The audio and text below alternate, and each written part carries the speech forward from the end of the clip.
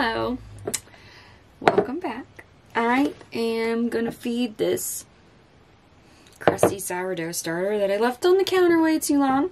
I'm gonna get that fed. I've still yet to make a loaf of bread since I brought it out. Crazy. Today I am going to be canning deer meat. I've never done this before. I'm slightly intimidated by it. It's not that I think I'm gonna ruin it. I just want to do it right.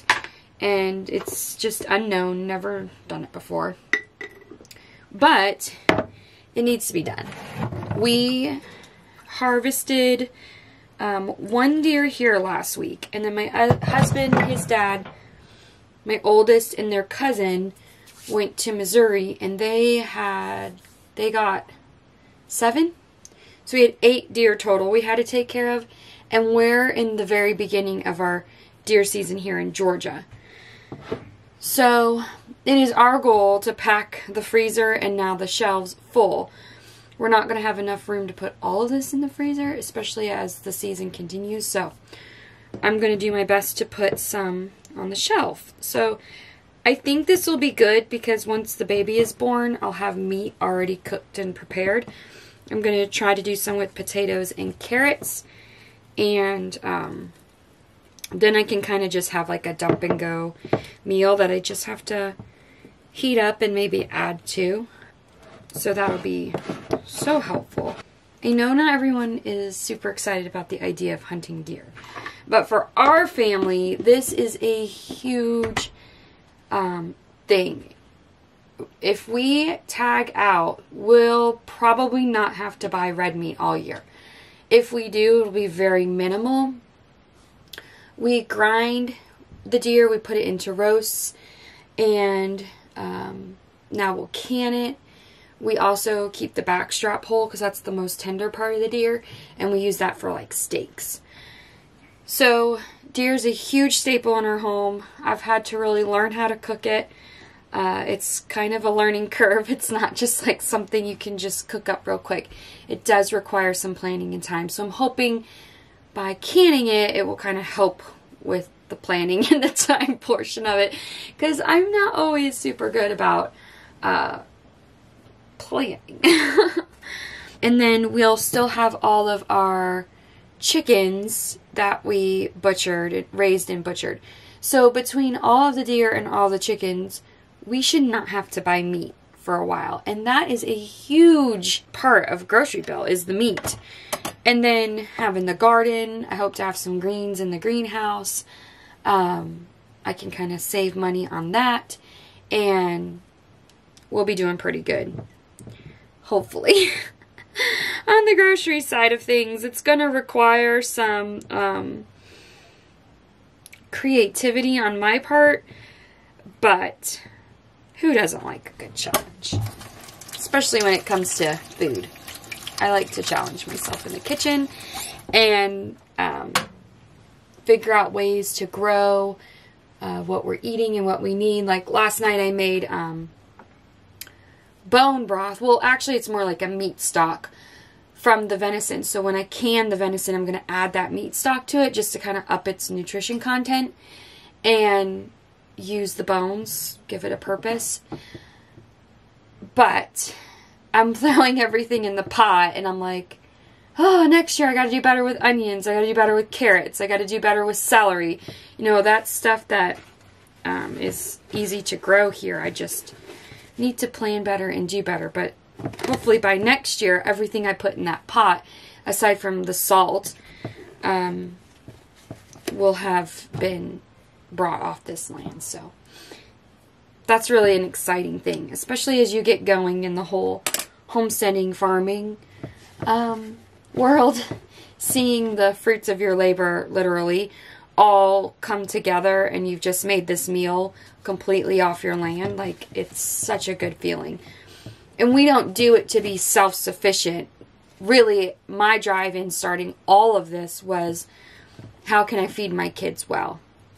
How can I give them the best start in life with the best food? And it just kind of spiraled. into where we are today. My husband grew up hunting. I did not grow up hunting. We fished a little bit, but never anything to like stock a freezer. And he has definitely grown up doing this. So I'm very thankful for that, because it's now instilling it into me and into our children. And it's becoming a really great thing for our health, and it's a great way of life. So I am going to try to show you me fumbling my way through this canning process. I really just want you to see that even though it's something I've never done before, just have the courage and the confidence to just go do it. It's people have been doing this for years. Like, you can read directions and do it.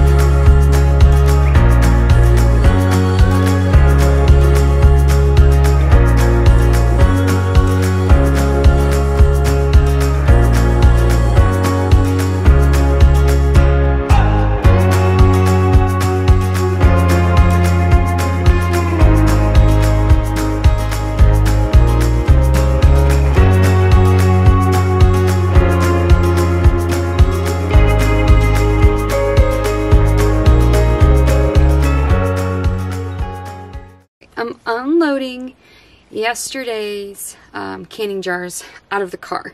We got home, not yesterday, the day before. We got home pretty late and these just sat. So the first round I did, you can see that the liquid's like only to here.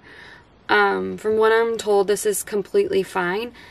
I did not pack these jars tight enough with meat and potatoes and carrots.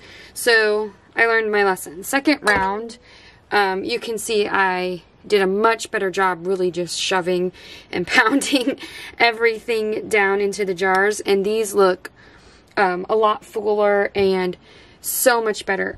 I need to wash this round, the first round, off because I did have a jar break in the canner.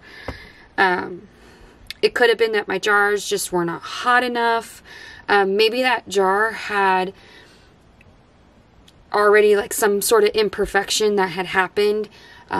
Maybe not with the manufacturer, but just being used before or being in the house. It might have been an older jar. So that one did break in the canner, so now everything is kind of dirty and greasy from that round. But you can see second round came out a whole lot better. So between the 2 rounds, we ended up with 15 jars of food. It may take 2 of these to feed my family. I'm not really sure, but either way, I'm saving freezer space. The potatoes that we grew are not going to waste. They're preserved. And like I said, we'll have some quick, easy meals that are shelf stable. So last night, I decided to try pressure canning in the camper, in the RV. I just wanted to see if it would work. So I have like a big canning jar. I mean, it wouldn't even take up this whole frame. That's what I use to do the quarts with. But I also have a 12 quart that you saw just before that a friend of mine actually gave me. She bought a house and it was in the garage, and it was like, it's older than me. It was like 1982, and it was still in its like original box. I don't even know that it was ever used. And I'm like, yes, I want this. Don't throw this out. Give this to me. If you want it back when you're like ready to start learning to can, I'll give it back to you, but don't throw it away. So I used that last night and it worked really well. I only had 1 jar not seal, and I just stuck it in the refrigerator. We'll be able to eat that. No big deal. But it totally worked in the RV. Now, I would never do it when it's warm outside, because it heated the whole house. Now, it's been cold here, so it worked out perfectly. I turned the heaters off, and it kept the place warm. But what it did also do is it made a ton of condensation down the windows and the walls. So we figured if I was going to do it in the house, if I was going to do it in the RV, if it was too cold or rainy or snowing and I wanted to can, we would have to turn our dehumidifier on. So we turned our dehumidifier on when we figured out everything was getting damp. And I mean, it sucked it right up. No problem. Everything was fine. So if you're going to do it in your RV, do it when it's cold out and make sure you have some sort of dehumidifier running. Because if not, if you do it in the summer, not only are you going to sweat and heat yourself out, but there's going to be a ton of moisture. And as we know in RVs, that can lead to mold problems. So if you're going to do it in the winter, definitely make sure you still have your dehumidifier running. But what I am doing though to completely get around that, and what I'll do in the summer, whether we have an RV or a house, please don't let us have an RV in the summer. Lord, please. Is I have a camp chef, and we can set that outside and keep all of the heat and the moisture outside. It is amazing. We did it at the pavilion. We did green beans. My friend came over and showed us her setup and what she does and helped us with that. And it was amazing. Totally worth the investment. I will link the one that we have. Do your research. Find one that works for you. But if you are going to be doing any sort of food preserving, canning, pressure canning, I would highly recommend it. We used like a little 1-burner camp chef at Amanda's house the other day. And we put that right on the porch with a propane tank. Worked wonderful. We got a bunch of jars of food. Now, if it's outside though, you have to be diligent about watching your pressure and your temperature and making sure if you're water bathing, you're maintaining a boil, and if you're pressure canning, you're maintaining your pressure. You can't just like set it and leave it. You still have to watch it. When it's in the house or when it was in the RV last night, it was nice because I was cooking dinner and I could hear it. And we were watching TV and I could hear it, and it's just easier to turn it on and continue doing what needed to be done. So there is my whole tips and tricks for what I'm learning as a new pressure canner. I've pressure canned a lot of vegetables. Actually, I take that back. I haven't really done a whole lot of pressure canning. What I have done is vegetables, but meat is a whole nother territory. So I'm going to continue to get proficient in that and continue to keep experimenting with different flavors and recipes. I only added salt and that bone broth you saw me make earlier, because I figured let's just get the basics down and I can always add to it later on. But my next thing I want to learn is how to cure meat. So the more I can put on a shelf without resources like heat, electricity, propane, jars, lids, the better. Especially if we're possibly going to be moving off the grid. I've got to be thinking about ways that I can be proficient in food preservation without pulling a lot of energy and resources if necessary. So that was a lot of words. Thank you, though, for watching and following along. If you have any questions, I'd be happy to try to help you or point you in the direction of maybe other resources. For me, as far as resources have gone, I've done some like internet searching, but really I've been using my community. I have friends within my community that know how to pressure can, that are comfortable pressure canning that pressure can. They'll do 100 jars at a time.